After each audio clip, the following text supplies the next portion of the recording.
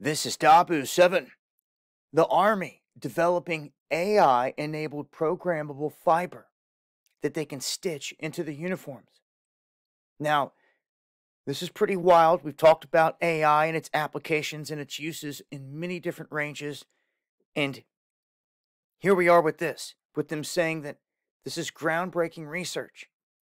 Now, according to the Army Research Labs, when sewn into a piece of clothing, the new fiber can sense, store, analyze, and use AI or artificial intelligence that can infer a wearer's activity.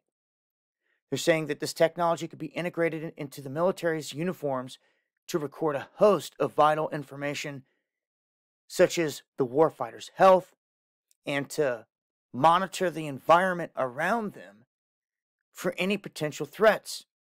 They say that they could fit the outdoor soldier with uniforms that could generate power. It would give them vital information about their physiology and environmental exposure.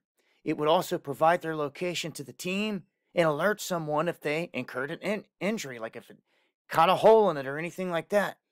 They're saying all of this can be done with very little increase in weight carried by the soldier. As you can see here in this image, they say that what they've done, they explained that the new digital fiber was created by placing hundreds of square silicone microscale digital chips together to create a preform to generate a polymer fiber. And when they had this fiber, you can see here they constructed it around the arm. The result of this programmable fiber is that it could remain continuous with electrical connections between microchips for over 32 feet. So this is just the beginning, and they go on here in this article to break down all the other things that could be done here and other little details. I'm going to expand on this in the next live stream. Make sure to join us. We're breaking down all the stuff that's getting censored on these platforms, and we're doing it live. Join me Friday night, 9 p.m. Eastern on DLive. You'll find links below. Much love.